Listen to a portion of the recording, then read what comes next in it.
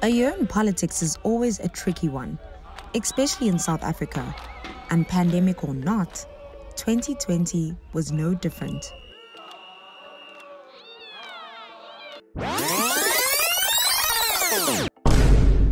Here are some top political moments that have either had us on edge, confused, or both. For starters, Ace Magashule, the ANC Secretary General, was asked to step aside by the party's Integrity Committee. This follows a contract to audit and assess houses with asbestos roofs being awarded unlawfully in the Free State while he was Premier of the province. More than 200 million rand was unaccounted for. Magashule was arrested and charged.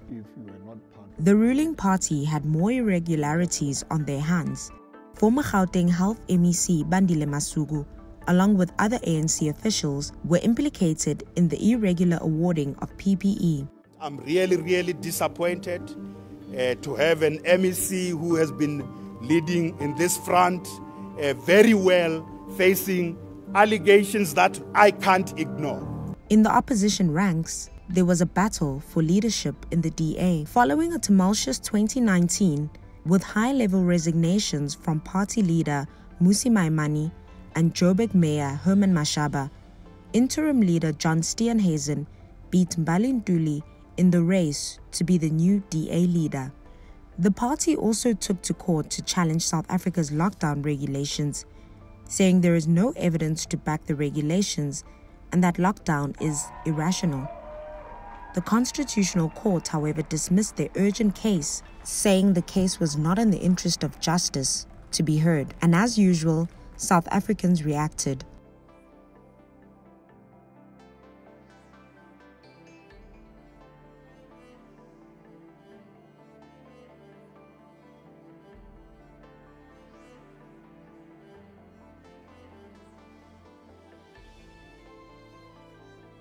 Meanwhile, at the EFF, Julius Malema and Mbuyiseni Ndlozi made several court appearances this year over the alleged assault of a police officer during Winnie Mandela's funeral in 2018. The case is ongoing. The party's deputy president, Floyd Shivambu, meanwhile, will also be standing trial in February 2021 for common assault. The NPA dismissed his representation on why he should not be prosecuted in October this year. This comes after he allegedly assaulted a photographer outside Parliament in 2018. Meanwhile, former Johannesburg Mayor Herman Mashaba launched his own political party, Action SA, but he found himself in a bit of a pickle when the Party of Action accused him of stealing their logo. As a result, the IEC stopped the new political party from registering as an official organization. Mashaba won the battle to have his party registered after changing the logo in December this year.